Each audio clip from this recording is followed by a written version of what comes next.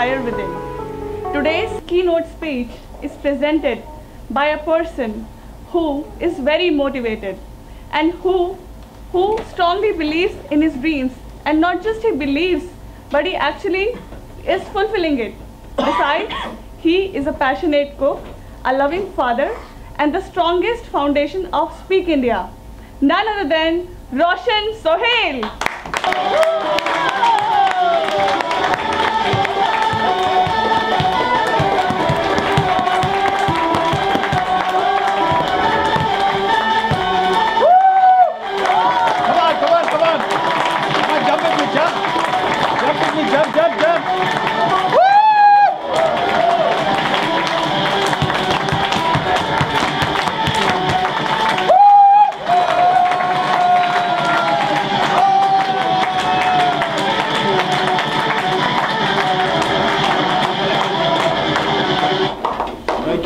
Thank you so much, thank you so much. I think life is like a game of football. Sometimes you hit, sometimes you are hit. Sometimes you push, and sometimes you are pushed. Sometimes you win, and sometimes you learn. But despite all the problems, challenges, and risks, life is exciting. At least mine is definitely exciting. If yours is not, chances are that you are not playing the game. You are still watching it from the stands.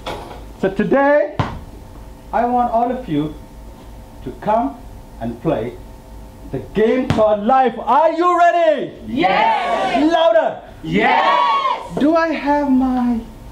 Oh yes, oh yes. Let me see how ready you are. Okay.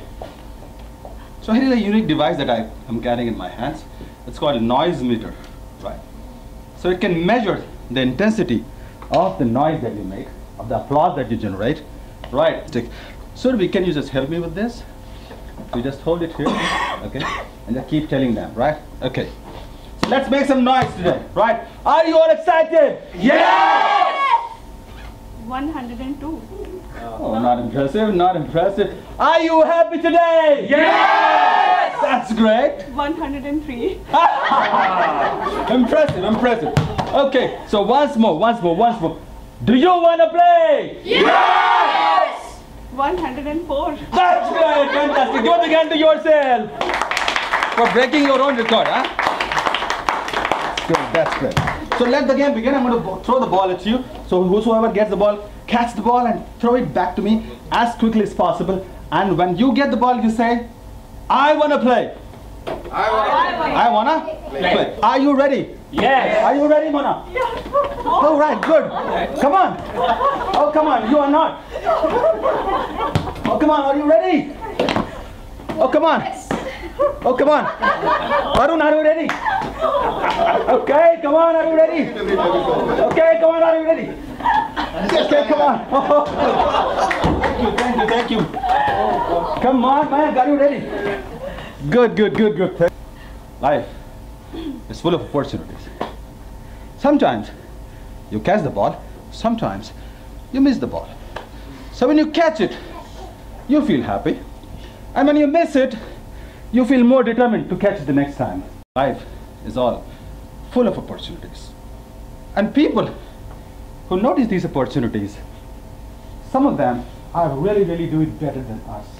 You know why? Because they have this something inside them that makes them alert, that makes them more dynamic, and that makes them more available to those opportunities. Today, I'm going to talk about this set of people, which I call them heroes. Today, I want all of you to act and play with me like a hero. So tell yourself, I am a hero. That's great. In 1923, there was this boy in Japan, Soichiro. And Soichiro used to work as a mechanic in an automobile workshop. And when a major earthquake hit the city, Kanto earthquake, and it damaged almost the entire city, including his workshop. It was almost a dead end for him. But heroes see opportunities in every problem. So this boy started buying the damaged vehicles, fixed them up, and started selling them. A few years later, he started his own automobile showroom. But then in 1929, the world was hit by a massive meltdown, and then he had to close down his business. But again, he did not stop. He started a factory for making piston rings.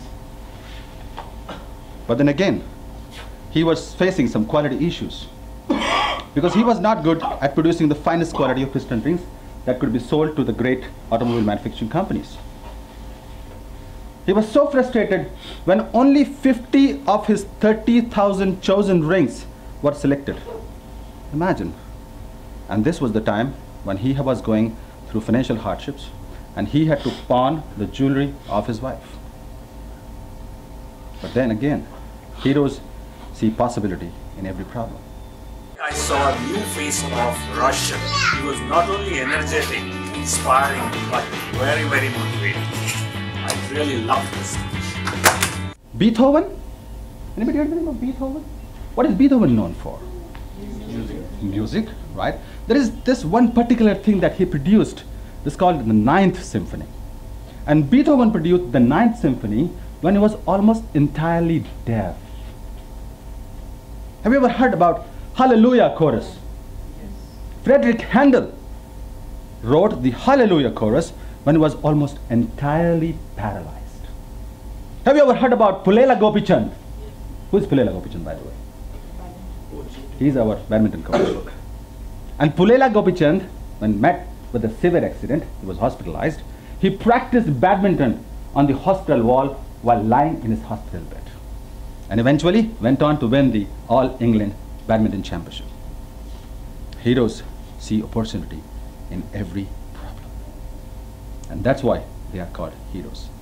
Today I want you to decide that you are going to be a hero for yourself and for people you love, for your family, for your society, and ultimately for this country. Have you ever seen an arrow? Ever seen an arrow? Ever seen an arrow? Yeah. Here's this one. So what happens when the arrow is shot? It goes straight, fast, whoosh, right? And it's very dynamic. It's very focused. It's very full of energy, doesn't it? Right? This is how passionate people look like. So if you see somebody thinking sharply, talking sharply, walking sharply, chances are that this guy is an arrow. Because he's so focused. He doesn't have time for irrelevant stuff. He doesn't have time for wasting on other things. And we have this arrow in each one of us. Each one of you happens to have this arrow. But some of you have it in a different shape. We call it the twisted arrow syndrome. That means we all have this capability, we all have this potential, but unfortunately, this is not organized. That could help us. Now imagine if I give this arrow to you to use it. Can you? Will it hit the target? I'm afraid not. Because this is not organized. This cannot. But it is there. It is there. The capability is there. The potential is there. All the qualities and strengths are there. The speech was really amazing. As soon as he came, I could just feel that adrenaline rushing to him, and it was spreading in the entire room, and it was very, very inspirational, and I really got inspired. I left my pharma job and was fascinated with the professional speaking business. I couldn't find any assignment, in the beginning, and believe me, I had to sell biryani on that place, on road. And I have some really interesting memories of being howled at by policemen and dealing with the hawkers, my roadside neighbors and all. But while I was doing that, I knew deep in my heart, I knew that I am destined for a greater purpose. I'm destined for a greater life. And this is what passionate people believe in. When they go through pain, when they go through misery, when they endure that pain, they always keep telling themselves, this is just a stopover. This is just a temporary phase. I am going to be there very soon. I am going to be there very soon. And this is what gives them extra power. So if you are following your passion, keep enduring that. Speech today was very exciting. I feel the energy flowing in me even till right now. It's been an hour after this speech and I'm still excited. Thank you, Roshan. Have you ever seen this potter's wheel? Huh? Potter's wheel. Have you seen that potter's wheel? Has anybody tried? Has anybody experimented or tried potter's wheel? Huh? So when you see a potter, how does it begin? Like he takes a lump of clay and beats it, smash it, and puts it on the wheel and spin it, and that puts pressure and you see the potter's taking shape. The vessel taking shape. That happens? I happen to have one. And this is how it starts taking shape. Now imagine if this lump of clay refuses to cooperate with the hands of the potter, if it just refuses to be shaped, if it complains, if it cries, what happens?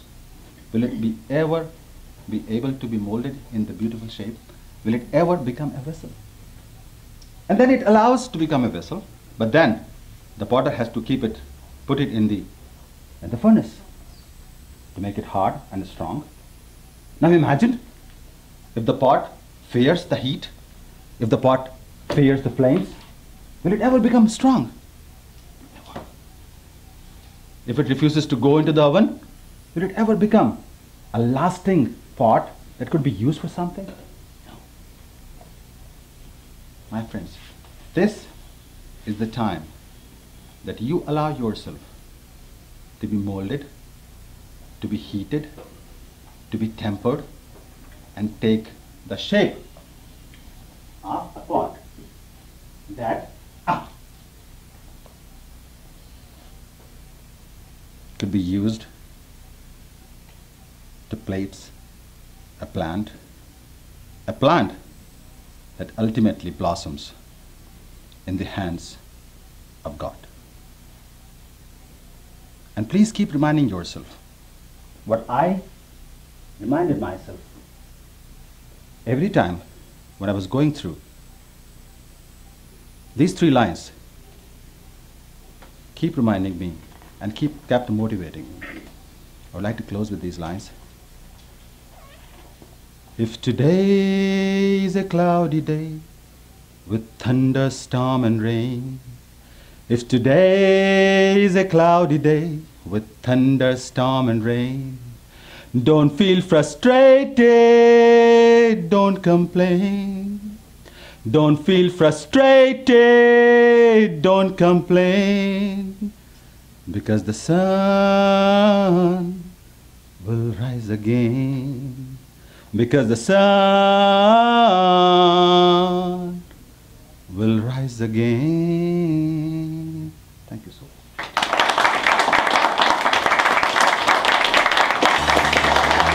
I saw a new face of Roshan. He was not only energetic, inspiring, but very, very motivating. I really loved his speech. I was amazed how Roshan entered the room and how much energy he was carrying. And I was astonished to see. I was really happy to see the passion, the energy, the enthusiasm, full of learning. I really liked it. Thank you so much, Roshan. Amazing. What a passion, what a fire in the belly. Roshan, we just loved your speech. I think it has really motivated me much and I'm going to follow my passion more strongly now. Thank you.